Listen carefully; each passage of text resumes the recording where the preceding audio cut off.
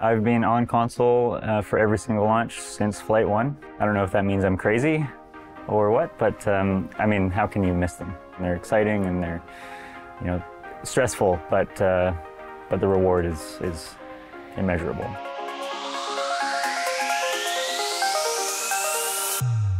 For the first launch of Electron, my role was centered at the launch site, running the countdown for the local team, all from a very makeshift mission control room down at the launch site. It was essentially a 40-foot sea container and was quite intense. There was always things you could predict that could go wrong, and then there was always something that you couldn't quite predict that came out of nowhere.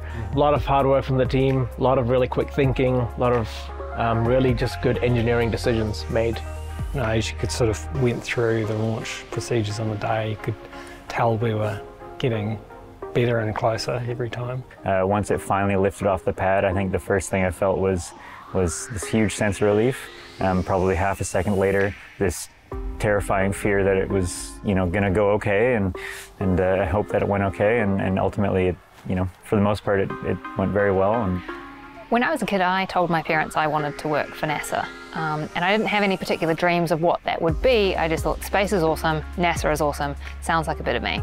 Having grown up as a kid, I remember having a space shuttle birthday cake one year and things like that. So to be at a point where we're actually launching payloads for NASA was a big deal.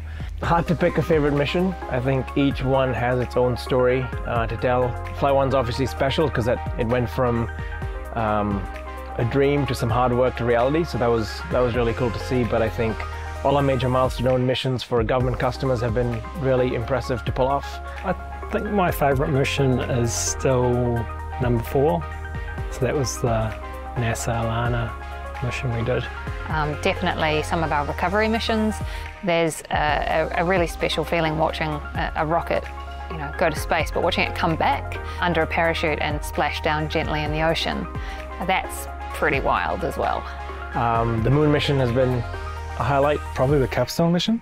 That mission required us to fundamentally change some of our main products like the LOX pump, the Caro pump, our injectors, and just being part of the team that made the smallest rocket reach the moon is the coolest thing ever, right? Can't pick just one, so I'll have to pick 2, and that would be the 2 NASA Tropics missions that we did last year. I think I just loved the purpose of that mission and what those satellites were aiming to do, and it was so exciting to be working with NASA and MIT Lincoln Labs. And on top of that one, I didn't manage this mission, but I think the first mission from LC-2. Flight 33, which was our first launch from LC-2, that was years of work, you know, from a ton of people to make that happen.